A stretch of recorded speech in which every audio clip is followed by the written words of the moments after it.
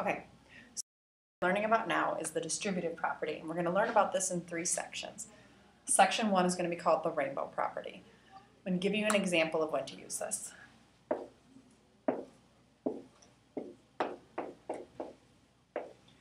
So what we have here is 5. Remember that a number outside of a parentheses means multiply.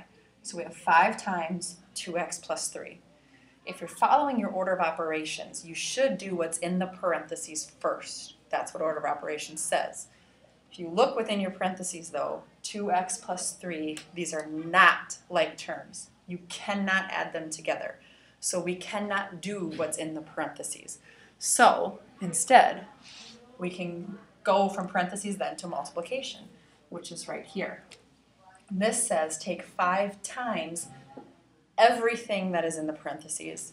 This means we want to take 5 times 2x and 5 times 3. This is where you can kind of see where it gets the rainbow nickname. You're going to rainbow in the multiplication. We are going to distribute through the multiplication of 5 to the 2x and the 3. So this easily becomes 5 times 2x and 5 times 3. Now we can do each of those. 5 times 2x is 10x. 5 times 3 is 15. And there is your final answer of 10x plus 15.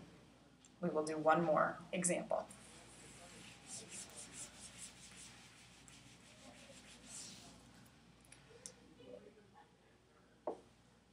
This time we'll put a variable on the outside.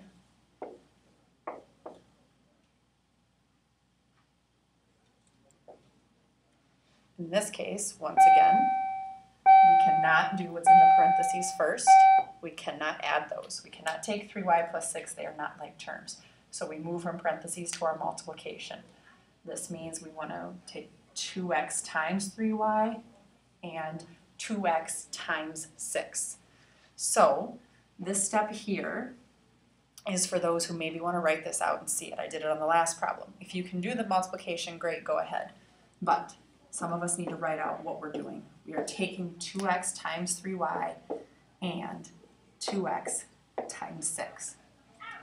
Now, let's multiply the numbers first. 2 times 3 is 6, and x times y is just xy. 2x times 6 is 12x. And there is our final answer, and that is how you do the distributive property, aka the part 1, the rainbow property.